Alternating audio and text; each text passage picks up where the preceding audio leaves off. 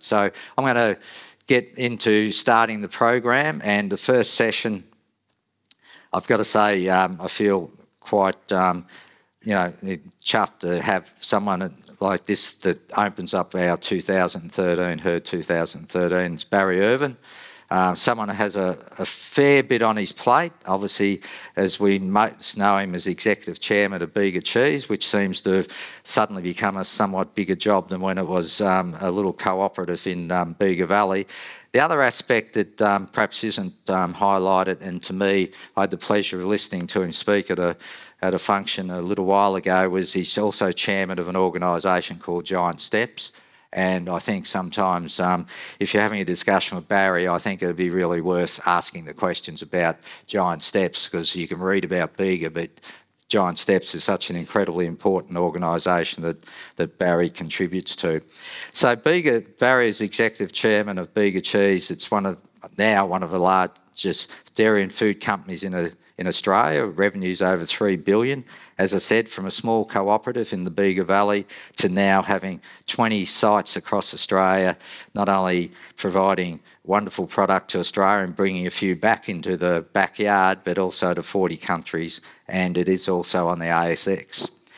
Barry grew up on his dairy farm, his family dairy farm, which now his son operates, and Andrew is a sixth-generation farmer in the Bega Valley. The long history of farming has meant that Barry has had a particular interest in sustainable agricultural production and championed a number of environmentally focused projects. Most recently, Barry has led the establishment of a regional circularity cooperative with the ambition of making the Bega Valley the most circular region in the world. Barry has always believed in giving back to the community and is a long-term chairman of Giant Steps, as I explained, and that organisation provides services to children and adults with autism. I'd like to welcome Barry to the stage to present what does sustainability mean.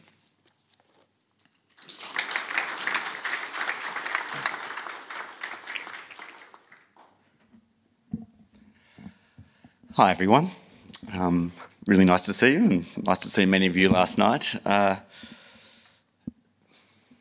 Maybe before I start, I drove into the centre of Bendigo this morning because I like to walk. So I had a wander around Bendigo, found where all the best pubs were, found an atrium in the middle of the gardens that doesn't look like it gets as much use as it used to. Observed that there was a few cranes and a bit of building going on. I thought all good signs. Town looks reasonably vibrant.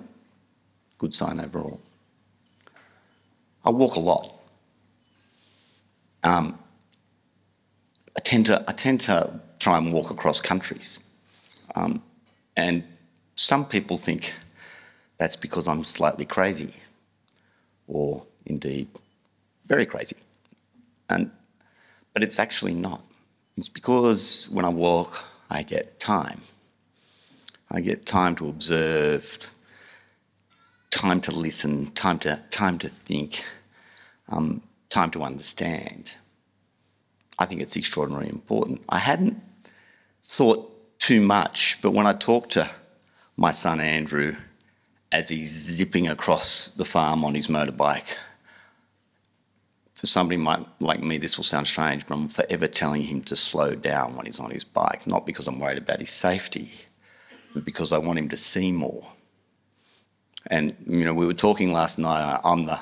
I'm very much the last generation of stock horsemen that you just had horses, not motorbikes, on your farm, and you rode everywhere. But you saw more, and you fixed more, and you thought more. And so what I keep trying to say to Andrew, hasten slowly, hasten slowly. So always be looking for efficiency, always be looking for how you move fast, but hasten slowly because you'll actually save time. You'll actually save time. So I like to talk, I like to walk, and I like to listen. And I like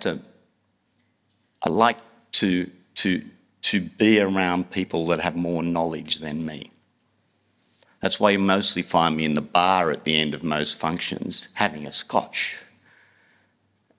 Because my job, funny enough, isn't to have the answers, it's to have the questions. It's to make sure that I am asking the key questions and surrounding myself with people that are experts in their field, and then assessing all that they tell me and deciding which buttons to press and how to move forward. Now, inevitably, the next morning after a chat in the bar, I always think, David Nation, I did not need that last scotch. Thank you, David, for shouting, but I did not need that last scotch, and I regretted it the minute I woke up this morning. But beyond that, that was the only thing I regretted, because it was nice to have the chat and nice to hear perspective. So I reflected a little bit on even the presentation last night when people were talking about the size of a computer in 1983 compared to what you carry around in your pocket today. The interesting thing about that isn't the advancement. The interesting thing about that is that we knew it would happen. We didn't necessarily talk about it, but we knew it would happen because Gordon Moore, so for those in the room that might have vague interest in strange facts, Gordon Moore in 1965 coined Moore's Law, which still stands to this day, which basically said that on average, a transistor will double its capacity on a given integrated circuit every 2 years. And guess what? It did. And if you keep doubling something every 2 years, see how fast it advances or how far it goes. So we always knew, even though we didn't talk about it, that we would eventually have a computer more powerful than the one that was in Apollo 11 took man to the moon in our pocket. In our pocket. And we knew it. But we didn't necessarily talk about it, and we didn't actually look to extrapolate out what that might look like. What we didn't know is how humans would interact with that device. What we didn't know is that the next generation's concentration span would be reduced to 5 minutes. What we didn't know is that government would find it really difficult to govern because the news cycle was reduced to moments and reduced to 3 lines. All of those things mean that you have to be agile and you have to adapt to human behaviour. The funny thing that is predictable, so when people talk to me about, gosh, the world's changed, hasn't it? You know, look at what's happened to farmgate milk price, and look what's happened around the globe, and all these things you could have never foreseen. Most of them you can. Most of them you can if you spend the time listening, looking, learning, surrounding yourself with people that know, and genuinely listening. So from my perspective, I'll just make it worse for you by waiting. Like it's, that's all right. That's all right. Sorry, I've just lost my train of thought for a moment. So for me, it is about making sure you surround yourself with the right people, with the right knowledge, and you'll be surprised. So how do you manage risk with knowledge?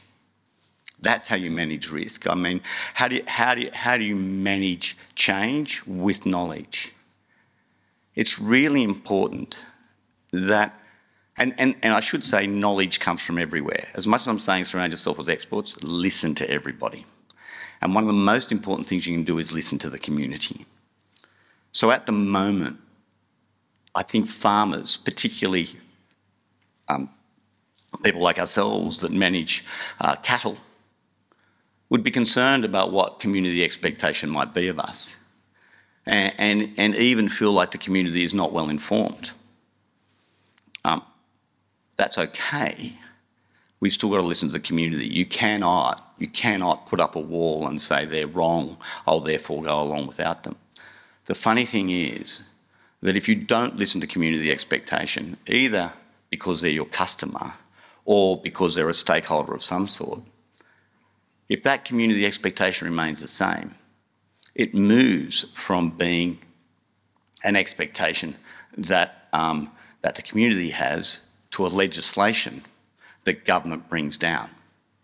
So my task in life always has been to listen to community expectation, so I can be ahead of change, or I can manage change and I can manage risk.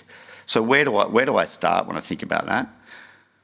Well, now I go big, right? So we start small, but we go big. As we wander the world, what do we learn? Well, at the moment, and this is a KPMG slide, right? And I won't bother going through the detail of it, but what it's basically saying is that if we valued the natural resource we used, what would that be worth around the globe? The answer is about $125 trillion. So we are large managers of that natural capital. It's a very large resource.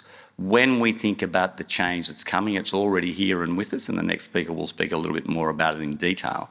But the truth is, we have to recognise that opportunity around natural capital. And we have to recognise that it will lead to some change practice, but it is one of the biggest opportunities I've ever witnessed in agriculture. So while on the one hand, you might be worried that community expectation is a little harsh and ill-informed, on the other hand, community expectation is causing natural capital to be valued. And when that valuation is done, the number is huge, therefore the opportunity is huge.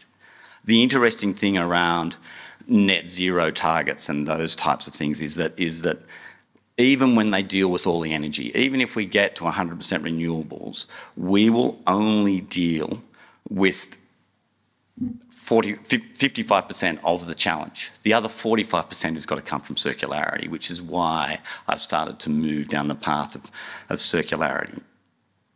But before I go there and talk about what's going on in the Bega Valley, I think, again, it is important to have a global perspective. So this is a Rabo slide, a Rabo bank, wonderful bank. So here's our challenge. We've got to think about the globe in terms of food and energy and how we deliver it in an available, affordable, nutritional, efficient way with net zero emissions. And that's only one of the issues around circularity, because trust me, if we just deal with one, we will still have lots and lots and lots of problems. So it's an extraordinary circumstance that we live in. And this morning we wake up and go, I've walked across Georgia and I've looked into the Caspian Sea, and I've walked across Bulgaria on the other side of the Caspian Sea, and there's an American drone at the bottom of the Caspian Sea today that they're blaming the Russians for shooting down. How important is that? Not sure. Not sure. But we need to be really aware of, we're back with great power struggles. We're back with all the isms, militarism, nationalism.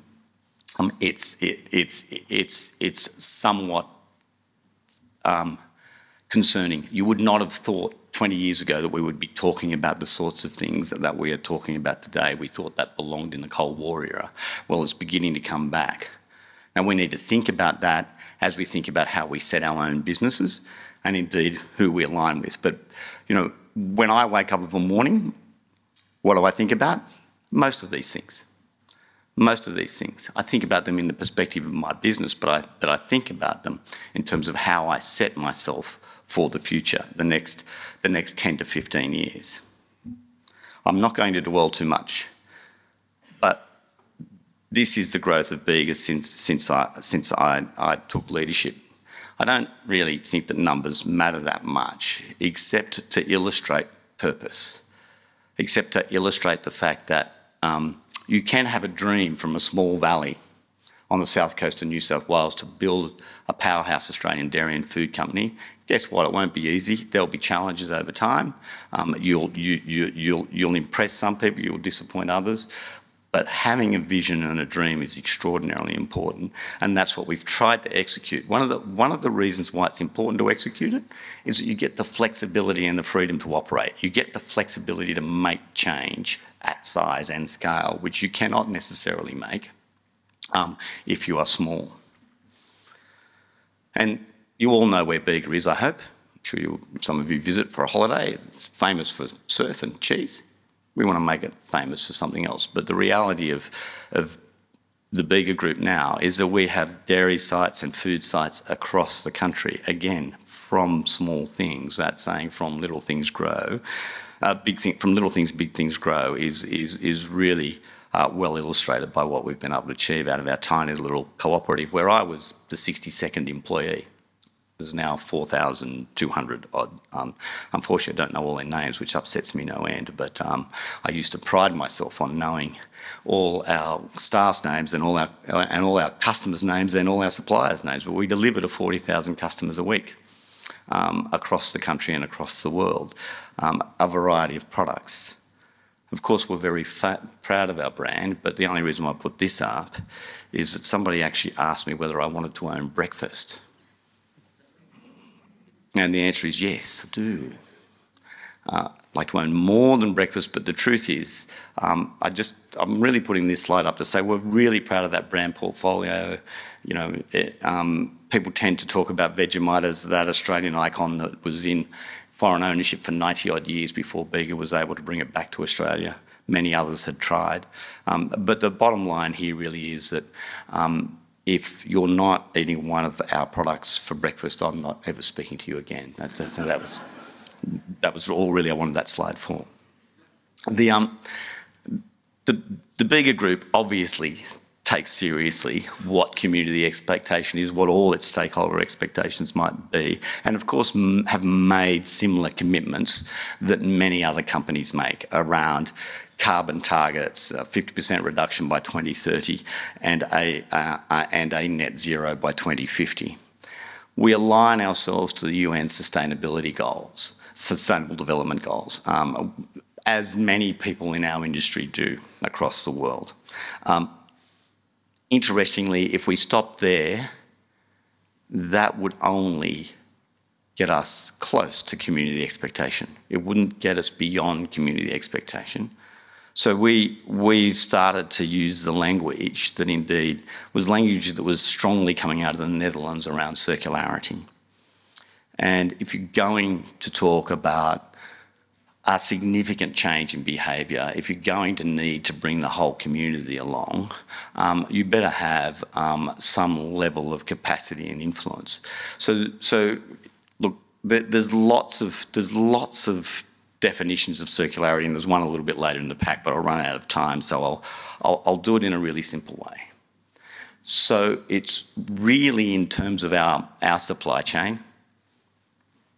What can you refuse? So what can you not use of your current resources because there's something that's renewable? So then what's in, what's out, and then what you must use that is not ultimately recyclable at the end. How long can you keep that in the economic supply chain? So how long can you keep reusing something before you end up having to dispose of it, and then how do you dispose of it? It's a wicked problem. So, you know, even when you think about renewables, you think about an electric car, it's not all beer and Skittles. What they're using to create it is an enormous resource. When it's run out of life, it's a pretty big disposable problem. So almost even the best of things around sustainability have challenges. And again, that's not a criticism. It is just the fact that you need to have a very open mind when you start to embrace something like circularity. The most important thing about circularity, and you can see down there the targets that we've picked up. So it's not just about emissions, it's about biodiversity, it's about soil, it's about water, it's about waste generation and repurposing, it's about packaging and logistics, animal welfare, the economy and society. So it is the true wicked problem as you go. We will create the most circular valley in the world, in the Bega Valley. There's a definition, but you feel free to get these slides. How did this come about? Why would I think that I can do this? The bottom line is Rabobank came to me and said, you're our scope 3. Every farm in the world is Rabobank scope 3 that they fund. That means that there'll be a point in history where if we're not doing what we need to do, they may not be able to fund us. The term circularity, believe me, will become the language. It will become the language that you need to get used to over the next 5 years. So we agreed with Rabobank and KPMG that we would begin a case study, and we might as well begin it at our two traditional factories in Bega, where we can ask the staff to do a lot of discretionary effort, to do training, to become adept with circularity, to identify programs that they can introduce within the factories to improve our sustainability footprint, to embrace circularity. We did workshops and training over 2 or 3 days. The staff had to do it in their own time. They then had to identify projects, present them up to ourselves. Then we approved them and enacted them. I was so impressed that we had 40-odd staff just to volunteer to do this work. So I had them all out to my place, and we're standing on the veranda. And I'm with the trainers from Rabobank and the trainers from KPMG, looking out across the valley. And I said, this is great. Not going to make a difference, but great. I said, if we really wanted to make a difference, we need to turn the whole valley circular. This is an enclosed catchment. We need to be the proof of concept that others can follow, which is interesting enough why I created a cooperative, because this is not IP.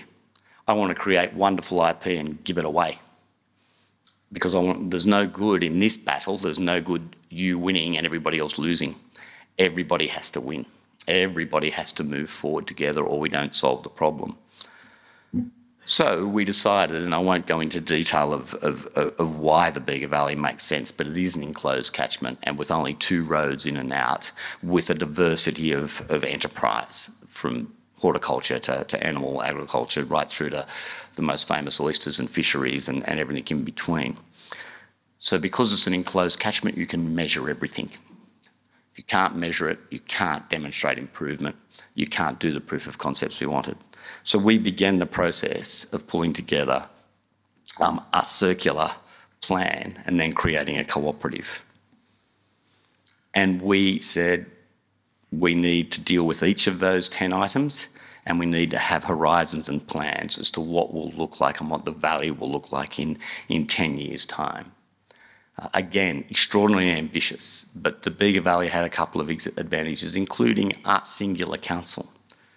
Who's deeply involved with this? The state government, because it deals with most of your daily life. Local government, because it deals with most of your waste. Business and community. They're all involved because and the advantage that the Bega Valley has is we only have one council. So in that enclosed catchment, we can operate with one council as we look to institute change. Lots and lots and lots of partners. So Rabobank, KPMG, as you would expect, state government, local government, AACO, Australia's largest landholder, 2 universities, so many people outside the valley that we can bring in to create a steering committee that identifies problems and then uses their global network to find solutions on each of them. First thing we're going to do is build a national circularity centre. I should say, thanks to the state government, who's given us $14 million to start the project off, with another 5-odd million coming from Bega. This will become the education centre for sustainable agriculture. So one of the things that I'm very aware of is that even when we have tourists from the metropolitan areas going into the regions, they don't necessarily learn about food production, they don't necessarily learn about agriculture, they don't necessarily learn about sustainability.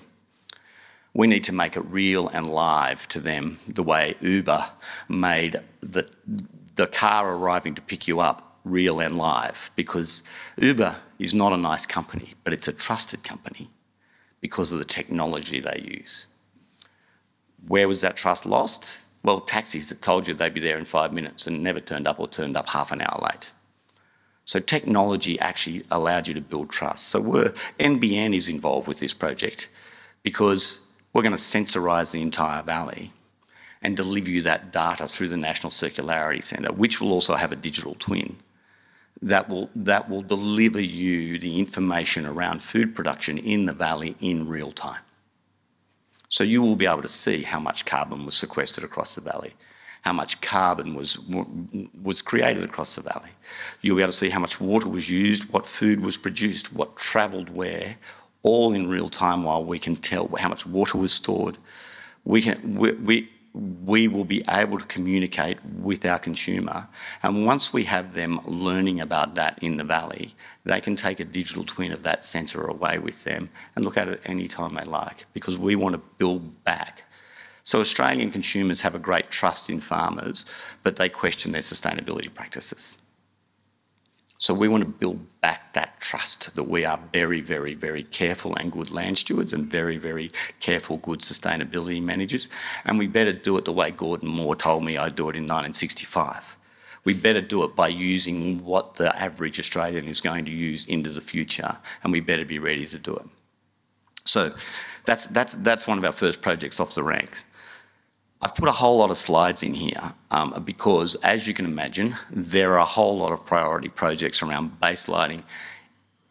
Natural capital trading is something I started with, and perhaps I'll start to move to end with. I've got to say that as I look at natural capital and its trading, I say to my farmers, look, it reminds me a bit of the broking era where the brokers were making a lot of money and not taking much risk, and the risk sat with others. So I'm very worried about the commercial operators that are out there taking big chunks of dollars to manage your natural capital and not necessarily giving you advice that is in your interest. So they're giving you advice that is in their interest. So we've created a cooperative that will be the aggregator, that will be the honest broker. We won't be the trader, but we'll be the person that you can be sure of. We'll be talking to you about, you know what, biodiversity credits might be something that's good for you, but you better keep your carbon credits, or whatever else it might be. But we won't be interested in making money out of a farmer's natural capital. That will not be our game. We'll be interested in the sustainability of that farm and how it moves forward and how we can advise them. So we've got a whole series of projects. Look, I put them in here because I thought if people asked for the slides, they would see the variety of slides that are there. It is worth saying that this has already been recognised in New York by the UN Food Systems Summit as a potential global game changer. So for us, for our world, it's about proving that you can create a fully circular economy in the Bega Valley, sharing those fast proofs of concept as we get them with other regions, helping farmers make the change, and then for once having practices in Australia taken to the world. So rather than Australia being accused of being a poor environmental manager, we want to be the place where people come from around the world to learn about circularity and sustainability. I will stop there because as usual, I talk too long. I think I'd probably leave you with two things. There was always that old saying that the best time to plant a tree was 20 years ago. The second best time is now. So that's the attitude we take. We don't lament what we haven't done. We plan for the future and put in programs and approaches that see us be able to meet that future. And the other thing I think, I said this at ADC, but I'll say it again. My current favourite quote is still from Rosa Parks, whose most famous quote was "nah," because she wouldn't get off the bus in Montgomery, Alabama when she was told to. But my second most favourite quote is, "Without courage, dreams die." That slightly longer, the slightly longer piece of that quote is, "Without vision, people perish. Without courage, dreams die." So we provide food to Australia and around the world. If we don't have a vision, people will perish. If we don't have courage to change, we will become not relevant to the future consumer. That's probably it. Thank you very much.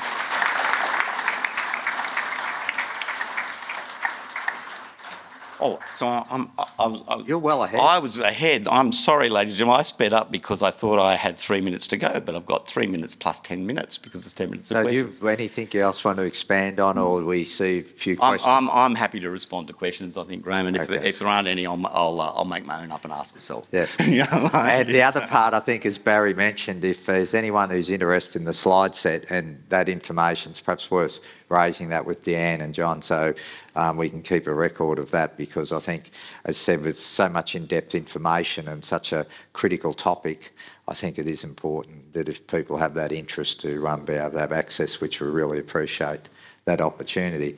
So any questions from the floor, or Slido's gone, not doing that well? I know. Could you, sorry, I'm going to force you to go take a mic. Yes, really. It's a cruel world. I just have one here. As you're there, how do you galvanise community? Oh, that's yours. Okay, you're on Slido. Oh, well, Claire, you're way ahead. That's actually the perfect question, because I would have dwelled on that a little longer. So I'm not naive, and I suppose some of the setup slides that I was showing earlier were important. So there's no question in the Bega Valley that Bega Cheese has an enormous influence across the valley, because we are by far the largest employer in the region, and we've been there a very long time. If you add to that I'm a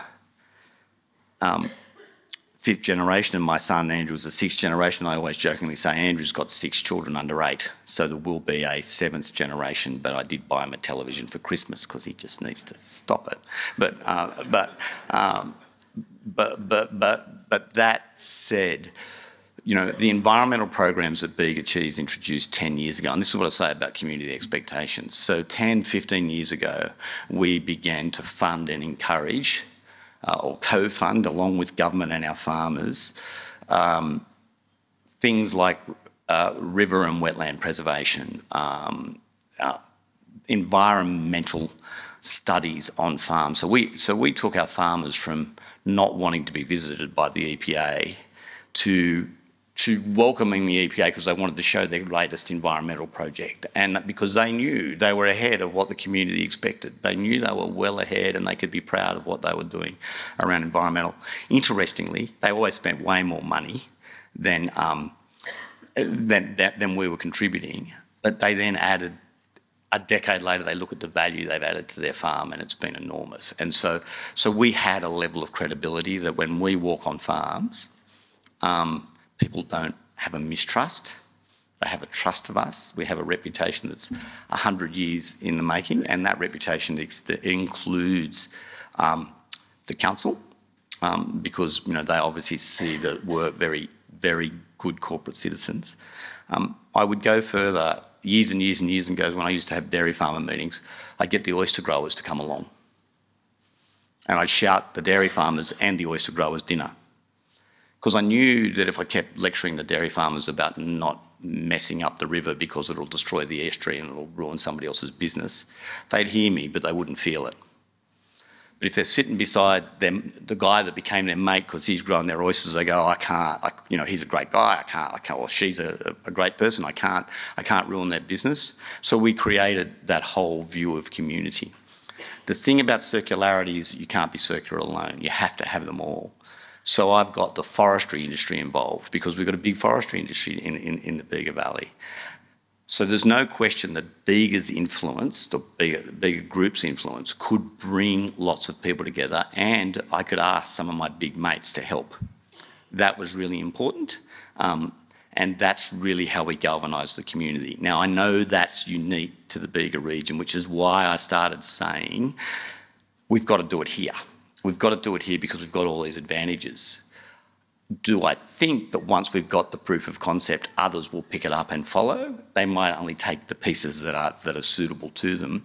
But I think once you get success, success naturally follows. The starting is the hard piece, and we did have some advantages.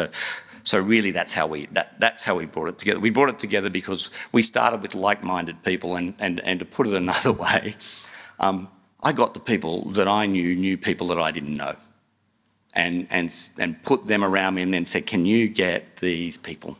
Because we're going to need them all." And you know what? Human nature is to help.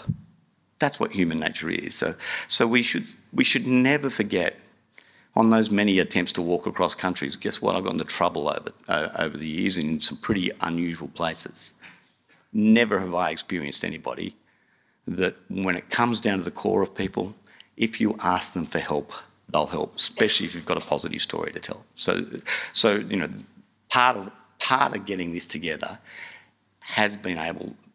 is the capacity to voice the story, create the vision, create an imagination. People, of course, want to be involved with something they see as being successful. Thanks, Barry. Another question from David Nation is, apart from the new centre, what will be the most obvious thing people will see in the Valley about circularity? So interesting, David. We are, and this is going to sound a bit corny, but we are going to do this. So we are. I've just seen the next question. I'm not sure whether I'm going to go through that one. It's fine. We will start getting circular business. So we're running circular accelerators. So we will literally begin to label the valley circular. So you'll start to see the dairy farms with circular signs on them saying this is a circular farm, and you know, there'll obviously be a criteria around that. But some of the things that you will really notice, which you already notice, which I think is what a lot of the consultants see, when you arrive in the valley, you will see every waterway treed. You will see every wetland protected, and that a lot of that work's already been done, and it's been done beyond dairy now. And so as soon as you drive down the road with any sort of sustainability consultant, they immediately start noticing, especially when you get out into the back roads, that every waterway is fenced, every road has windbreaks along it, and there are biodiversity links that sit there. One of the big projects where we're actually, and this will surprise people, we're actually getting legislative change. You'll probably see 50 very large water storages across the valley in the next decade. Because interestingly, we don't necessarily subscribe to one large dam at the top of catchments. We're really happy in a catchment like the Bega Valley to create a whole series of 500 megalitre dams with a lighter footprint, but a greater level of water storage capacity. And interestingly, when we put out the expressions of interest, we got an enormous response to the fact that farmers, of course, recognise that we're in a time of change. We'll probably have more extreme weather events. And the thing that's been really interesting for me is that as we pitched this to the state government, and I shouldn't tell tales out of school, but I've gone too far, so I will. The New South Wales Water, the strategic side of New South Wales Water said this is a fantastic project. We will make it our top 3 priorities for the next 5 years. The licensing side of New South Wales Water said we're not going to license you for any of it. And so we've had this nice argument within New South Wales Water, which saved us arguing, you know. So, but we will get the change, and that will be extraordinary as you see that water storage network come across the valley. I think it will be something that will look beautiful as well, funny enough. So we've got some really good examples that work. So those things will be really physically evident. But you'll slowly but surely see a little miniature plastic recycling centre that will probably take all our plastics, and you'll see farm posts that are circular with the little Indigenous circular logo on them that are at the front gate of every property as we take them across. You will probably see more vegetation, because all the marginal land that we are talking to people about will return to its natural state and look for the credits, because they're not earning any money out of a handful of beef cattle or whatever else they might be running on them. So, do things like that. Well, Barry, looks like Anonymous is decided to throw a question. Farmgate milk price predictions for 23-24. Yeah, so this is not so circular? Or nobody would have wanted to know that. Nobody cares, do they? You know, like,